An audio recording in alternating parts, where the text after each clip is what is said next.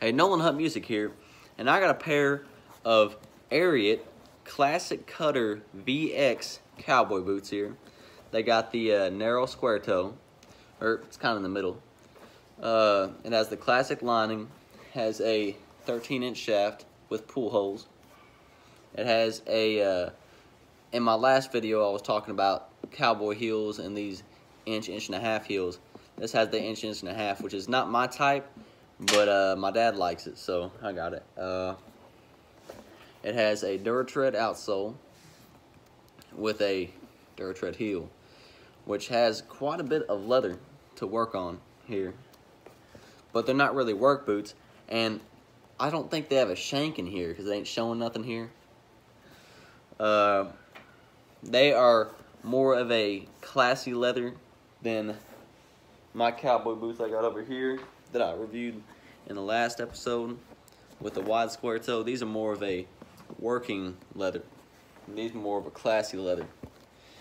And they're my dad's dress boots now. And on the inside, they got calfskin leather. And let's get the insole out of here real quick.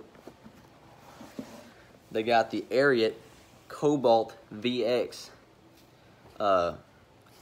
insole, and it's it got gel at the ball and the foot, a little hard, you know, reinforcement for your heel here, and the rest is foam. It has a double stitched welt all the way around to about here, and it has VX on the bottom here, and the Ariat little label there. It has some leather, has a leather line here, I forgot what it's called, and it has some pretty cool stitching on the shaft here. Now, I would recommend these boots because my dad says it's like he's walking on air, and I put them on to try them out, and they actually do feel quite good. Now, they feel a little bit better than my wide square toes over here, but I think these are more for durability than comfort like these are.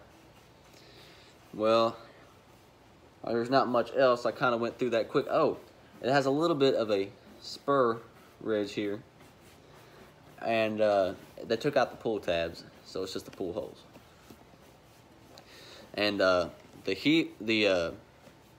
front here, it's not hardened like my other ones are.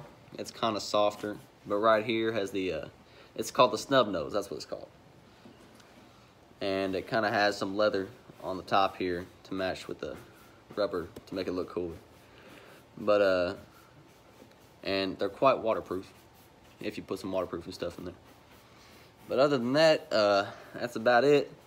Thank you for watching, and if you like my reviews, press that like button, and subscribe if you want to. I'm just happy if y'all liked it and viewed it. Well, I'll see y'all, and thank you.